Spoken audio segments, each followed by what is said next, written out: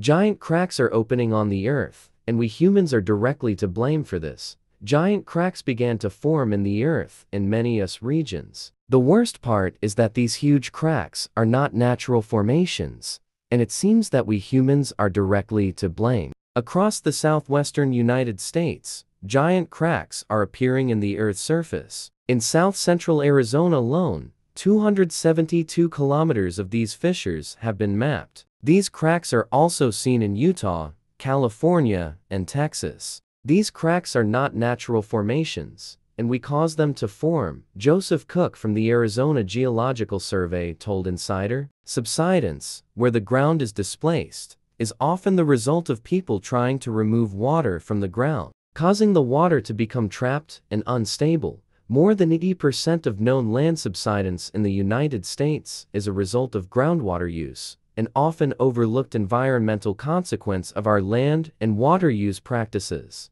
The U.S. Geological Survey website states, increased land development threatens to exacerbate existing land subsidence problems and initiate new ones. It says, cracks appear where softer ground has collapsed, but nearby ground has not. These, just like sinkholes, can open very quickly. A recent New York Times investigation into groundwater use and the emergence of these cracks highlights a significant problem, showing that groundwater is being depleted faster than it is naturally replenished. Most of the water we extract from the ground is thousands of years old. Jason Groth, Deputy Director of Planning and Growth Management for Charles County, Maryland, told the New York Times. The rain that fell on Monday does not fill the groundwater on Saturday, he said. Groth believes the county could run out of water within a decade. The amount of groundwater harvested due to rising temperatures and drought could compensate for the loss of rainwater in areas such as agriculture.